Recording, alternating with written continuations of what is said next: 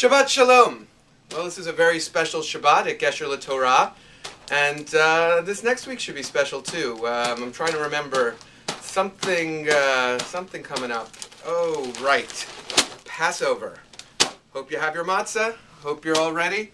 But even more importantly, not only the making of our meals and inviting our friends, but taking a moment to think about how special Passover is.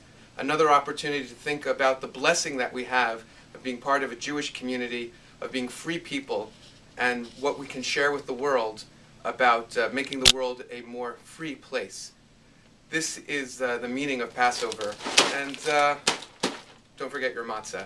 This weekend, of course, also we're celebrating with Cara Miller and her family, her bat mitzvah, and she happens to be here, and we got a chance to meet her. Cara, why don't you tell everybody a little bit about yourself? Where do you go to school? I go to the Davis Academy. Excellent. Wonderful. And your Torah portion is Tzav. What's that about? Well, it's about sacrifices and how we used to go to the altar to sacrifice animals, but now, since the temple got destroyed, we pray instead of sacrifice. Wonderful.